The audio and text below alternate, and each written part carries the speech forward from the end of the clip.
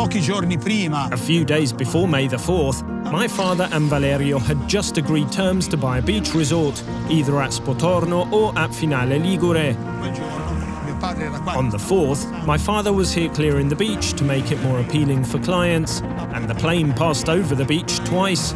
Valerio made the pilot do a round trip as a way of greeting the beach. Afterwards, the plane flew towards the airport of Caselle, Turin.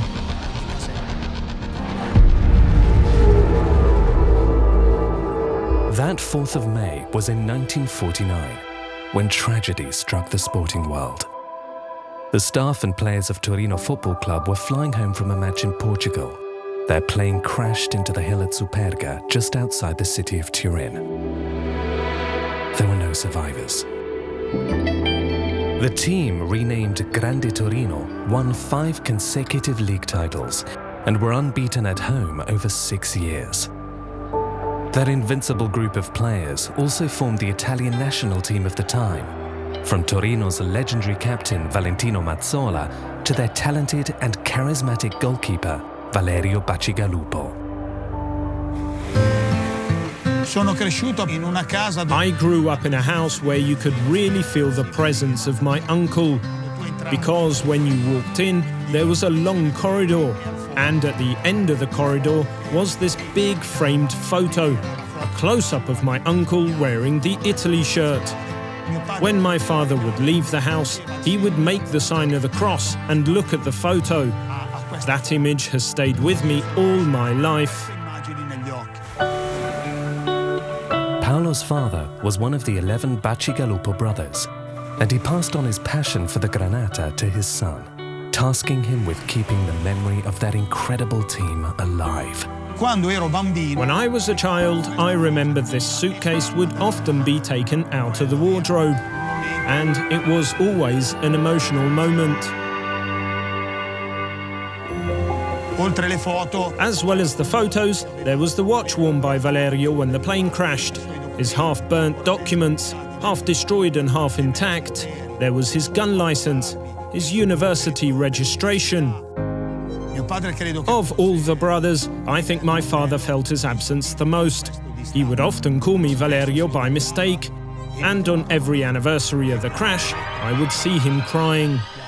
A beach resort on the Ligurian coast has been a family reference point since the early 20th century. That's why the Bacigalupos have maintained their connection with Vado Ligure and its sea. This tragedy happened. But then, 2 years later, my father wanted to honor Valerio's name in some way, and so they built the Bacigalupo Beach Resort. The resort had its days of splendor and history, and then in 1994, we decided to create something new at the Valerio Bacigalupo Resort. That's when the Dal Baci Resort was born. My father and I wanted to create a gallery where we could place objects, but we didn't want it to make it glum and brooding, so that's when we came up with the idea of the columns full of photos, and they're still here today. This 72nd anniversary of the Superga air disaster casts a different light on the Granata's current struggle to stay in Serie A. The team will seek to pay homage to the past when they play Verona this weekend. We always want our players to honor and respect the history of this club, because when you put on the Granata shirt, it's a heavy shirt to bear. You are wearing the shirt of the Invincibles.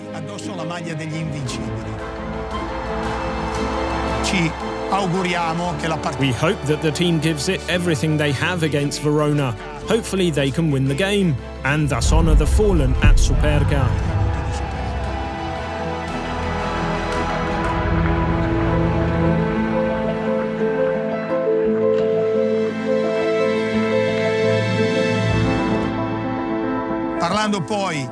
Talking of future hope, this is Ricky. He holds some personal hope for us. He's the youngest son, born in 2009. When he turns 12, he will probably join the Torino Academy. He is showing a bit of promise. And the hope is that some of those genes from his uncle have been handed down to him. and that he can go on to become a good player.